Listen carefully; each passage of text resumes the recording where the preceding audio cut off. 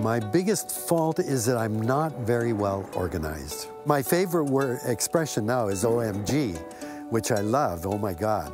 What makes me smile is when I think of my grandchildren. The planet's most valuable resource is fresh air, water, and soil. My most romantic memory is of the first New Year's Eve I spent with my wife on a mountain in British Columbia when I proposed. My biggest success is persuading my wife to marry me, which is amazing. I can't think of anything that's my least favorite food right now, although kale is probably down there as one of them. My favorite movie is Rashomon by Kurosawa.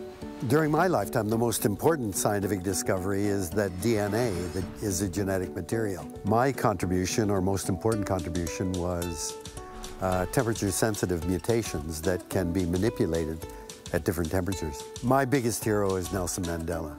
The question I would ask Charles Darwin is, were you suddenly inspired, or did you get your idea of evolution through the gradual accumulation of information? My greatest weakness, well, I think that I'm lazy.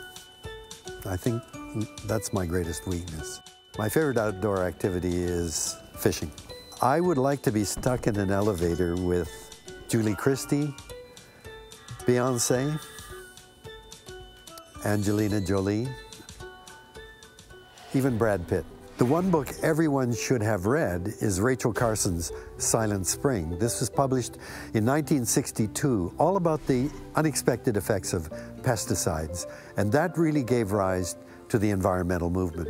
I guess the strangest thing I've ever eaten was a live worm about this big, not a worm, but the maggot of a moth.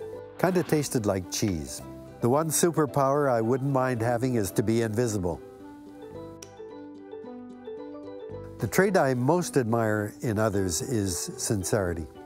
I don't have any secret for a long life. At my age, I say I chose my parents wisely, and exercise. I'm most proud of my children. They are each wonderful people who have, I think, added to humanity's contribution to the world. Oh, the thing that drives me, of course, is thinking about the kind of world that my grandchildren are going to grow up in. What scares me is that human beings don't come to their senses soon enough. We're heading right over the edge of a cliff. The best compliment I ever receive is from my children who say, "Dad, I love you."